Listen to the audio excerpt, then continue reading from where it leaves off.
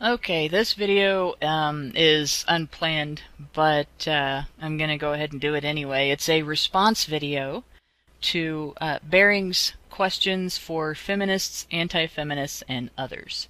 And I will put a link to the original video in the low bar so that you can actually go and watch it and see what Baring had to say in that video that led to the questions that he asked. He asked two questions, but I'm actually going to answer three things because at the very beginning he responded to another video. In that video, I'm not going to try to put the video in my video, but in that video it showed a college setting where there are two male roommates. One of them brings home a girl, and it's obvious that the roommate that brings home a girl is drunk. He has trouble speaking. He and the girl both have trouble speaking. They're both having trouble walking, so they're both obviously quite drunk. And the other roommate parents them immediately by asking questions and making a suggestion by talking about it as if he's talking about other people. And his suggestion is that she sleep somewhere other than with his roommate.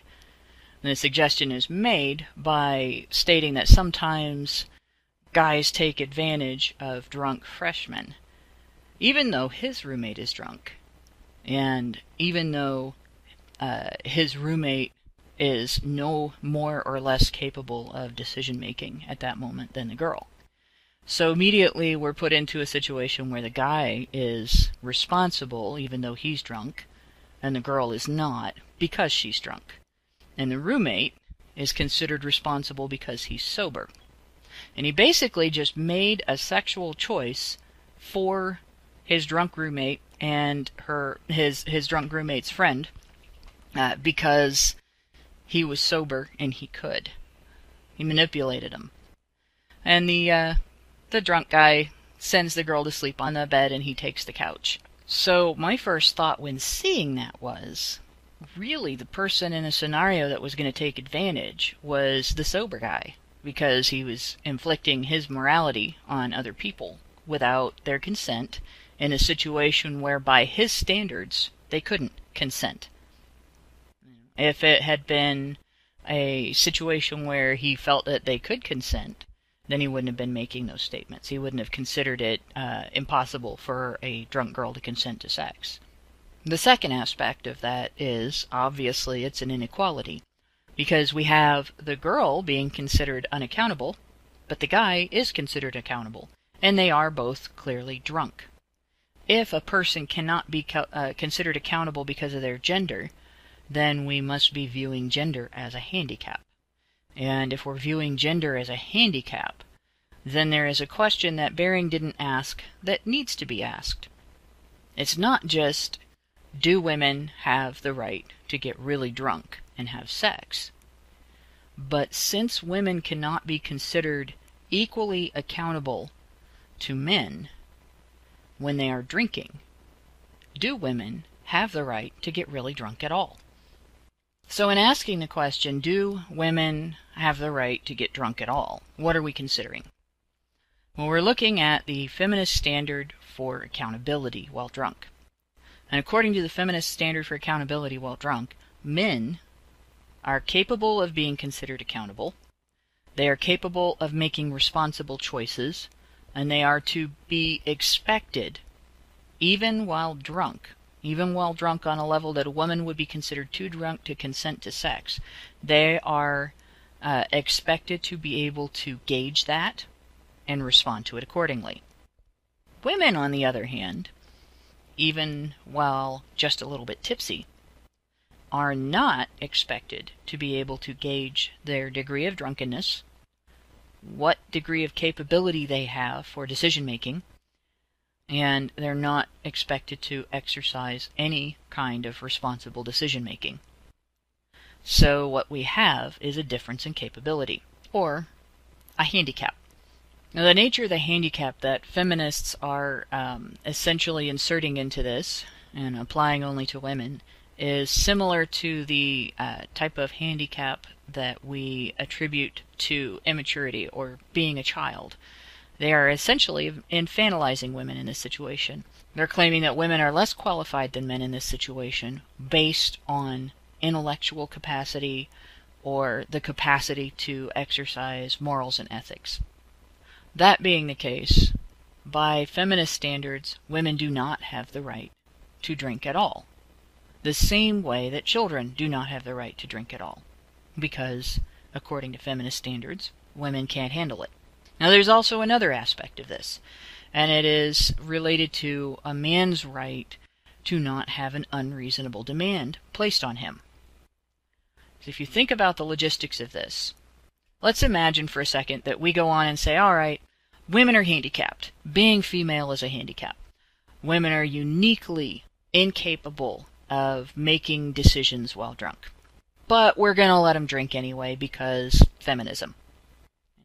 They should have the right and the privilege even if they can't live up to it. Alright, so going on from there, what is a woman demanding of a man when she asks him to have sex with her after she's been drinking under that circumstance? That's right. She's asking him to risk a rape charge just to have sex with her. Now, I mentioned this in my consent video, which is by far my most viewed video. But I'm not going to assume that the viewer of this video has seen it. What I basically laid out there is, think about it. If you can withdraw your consent after the fact, then you are asking a man to risk a rape charge just to be with you. You're asking him not only to risk a rape charge, you're asking him to risk the ruin of his reputation.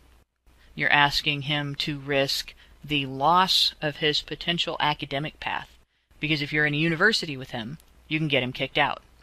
You're asking him to risk going through the process of a criminal case, a criminal hearing. You're asking him to risk being convicted of rape. You're asking him to risk imprisonment. You're asking him to risk being assaulted for being a rapist, both in or out of jail. And you're asking him to risk having that mark on his back for the rest of his life. You're asking him to risk being put on a sex offender list, which would require him to have to register as a sex offender with the government. That would also mean all of his neighbors everywhere he moved would be notified this man is a sex offender. It would also mean he would have restrictions on where he could live. It would mean certain employers wouldn't be interested in hiring him, and he would have restrictions on which jobs he would be qualified for. Because you cannot, after being convicted of a crime, get certain jobs. You would also be asking him to risk going a lifetime without being able to be in a relationship with anybody else. Because as soon as a man gets the label rapist slapped on him, other women are going to be afraid to be with him. So, what makes you think you're worth it, lady? So, legally speaking, there isn't anything to stop a woman from getting really drunk and having sex. Legally speaking, a woman isn't going to be prosecuted for that. A woman faces no legal consequence at all. If she gets pregnant, she can have an abortion. If she doesn't like what happened later on, if she feels like, her reputation is shot because she got drunk and had sex, or she realizes that she made a bad decision and she cheated on somebody, or she had not planned on doing this because she didn't want to lose her virginity, or for whatever reason, she's upset. Later on, she's like, I didn't want to do this. Rape! There's not any kind of legal consequence that she's going to face for that. Only the man faces that consequence. So legally, a woman has the right. Legally, a woman's right is not infringed on at all in this circumstance. A man's right is. A man's right to expect that if someone agrees to do something with him and engages in an activity actively with him, that their actions are as important as their words, even when they're drunk. Now, I would compare this to a fist fight. If I get drunk and I go out and slug someone in the jaw and they hit me back, it doesn't become not self-defense because I later say I was drunk and I didn't consent to that. But if I get drunk and I go out and I have sex with someone, if I get drunk and I take my clothes off and I take his clothes off and we have sex and I'm actively participating the whole time, and later on I say, I couldn't consent to that because I was drunk, there are people who would differentiate. Even though both choices are active choices in which I am taking a physically active part. I'm not just speaking, I'm not just giving verbal consent. My choice is to use my body to do something. Whatever happened to the feminist my body, my choice mantra? Now, on the other hand, ethically, because I am making that request that I described, that I am demanding that a man take a risk, that later on I'm going to come back and go back on my word and go back on my actions and accuse him of being a rapist. If I'm asking him to take that risk, then no, ethically, I don't have the right to get drunk and have sex. Not by feminist standards. Not really by legal standards. And the only way that women can earn that right is to stand up to feminists and stand up to white knights and say, yes, we can be equally accountable to men. The only way that we actually have ethically the right to get really drunk and have sex is if we are willing to force society to treat us as if we made that decision ourselves. Because we did. It's only if we fight to eliminate the legal risk to a man, and only if we fight to roll back the authoritative risk that men face on university campuses. Only if we fight back against feminist infantilization of women can women truly be said to ethically have the right to get really drunk and have sex. And until we do that, the answer is no, we don't. Okay, now Bering's second question, I already sort of discussed with Stacy King, and she talked about our discussion a little bit in her video, and so I'm going to link to that in the low bar. I'm going to talk about it a little further here, but first I'm going to read the question, so you're going to see me turn away from the camera a little bit. Bering asks, is there any other deed or activity that two people can partake in, completely, legitimately, and legally from start to finish, that is subject to being deemed illegitimate and illegal, should one of the participants declare it so at any time in the future? Well, when I talked about this with Stacy King, I talked about it in terms of the penalties a man can face in a divorce, because a marriage is legal and legitimate from start to finish. And, you know, if you never get divorced, obviously it's till death do you part, it's completely legitimate the whole time. But if you do get a divorce, only one gender faces significant risk of penalty. The other gender doesn't. And I say that even though some women forego careers to be stay-at-home moms, because if a woman makes that choice, she is able to rely on a man's income to supplement her in her, if she chooses at least, to try to recover some of her earning capacity. She can even choose not to recover her earning capacity and expect him to support her until she marries another man who's willing to support her.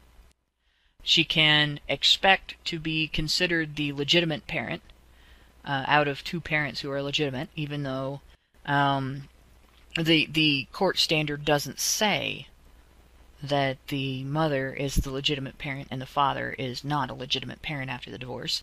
She can expect to collect child support, and she can expect to collect alimony, as I said. She also can expect the community around her to treat him as the failure in the marriage. And she can expect that if she makes life choices that are financially unsound, that the court will hold him responsible. For instance, in Ohio, if a man and a woman get divorced, and they have children, and she has custody, and he's paying child support, the formula that that's based on Once that's all set and established, if she has another child with another man after that marriage is over, the formula changes. The original formula takes the family's total income, mother and father, and sets aside a percentage of it as the parent's obligation financially towards the children. And then out of that total, whatever percentage the mother earns versus whatever percentage the father earns, that's the percentage of that overall obligation to the children that they're considered legally responsible for. So if the father's paying child support, his child support obligation is supposed to be a percentage of that percentage, if you follow me. And there are factors that mitigate that, which I'll get into in a second. But if the mother has another child with another man, the state reduces her obligation toward her children from the divorce, and by default increases the father's obligation. So, in other words, if she has a child by another man after divorcing, the father of the two children from the divorce ends up paying more child support. Doesn't that sound like he's paying child support to his ex-wife for her child with another man? Now, there are some factors that can mitigate that, like if the woman has never had a job, they count her as being able to earn minimum wage. On the other hand, men face something even more significant. A woman's child support might be able to be slightly reduced by the fact that she can be counted as being able to earn minimum wage. A man's child support obligation can be significantly increased by something called imputed income, in which the judge decides that he should be making more money than he is, or that if the wife says he has a source of income that she can't prove he has, the judge can assume that he has that money and demand that he share it, even if there is no evidence at all that it exists.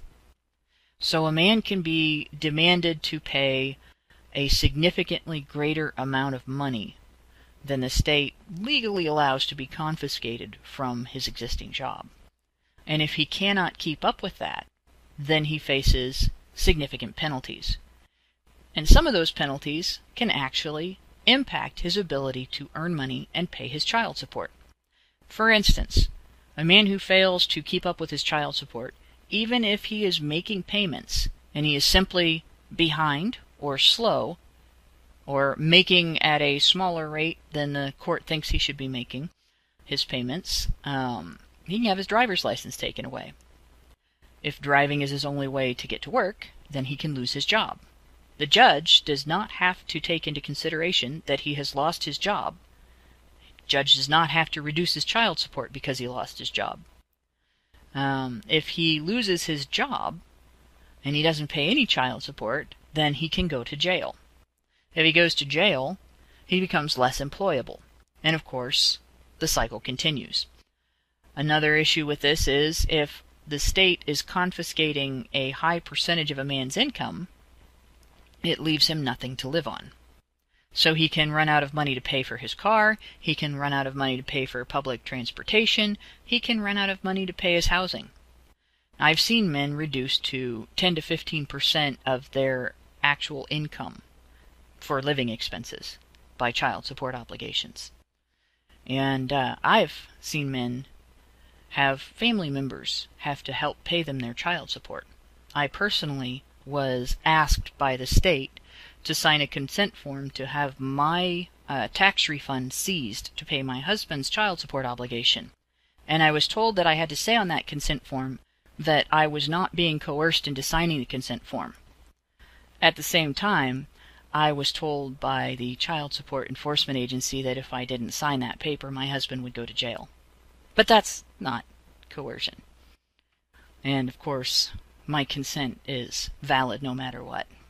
So marriage can very much be considered an arrangement that is completely legitimate and legal the entire time.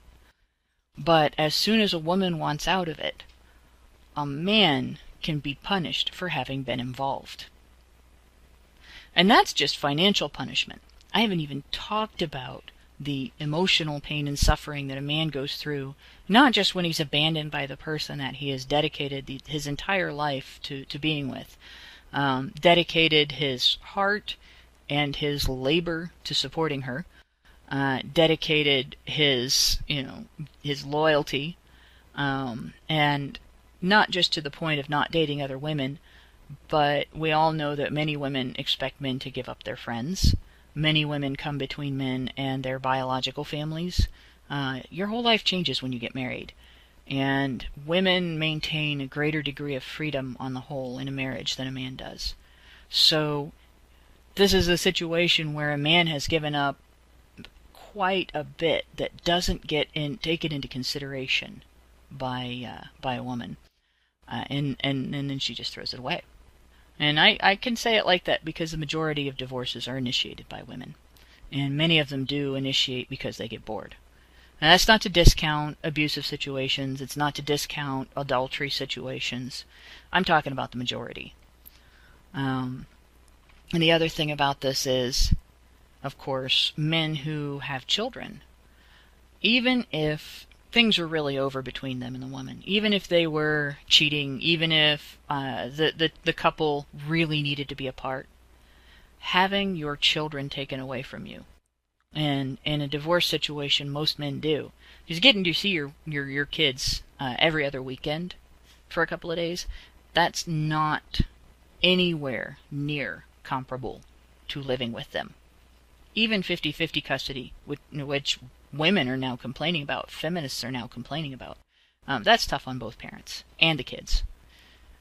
So there's a situation where men are getting penalized all around when they get divorced. They really get pummeled. And I would call that an answer to that question. So hopefully I've answered all of it. And any further discussion anybody is interested in having, please let me know. And I will get back to my regularly scheduled videos shortly, probably after the meetup that takes place this Saturday. And if you want to see more about the meetup, I'll leave a link to that in the low bar as well. In the meantime, if you're female and you're offended by this video, man up. Learn to deal with what a man lives with, and maybe you'll be able to consider these questions from a more egalitarian standpoint.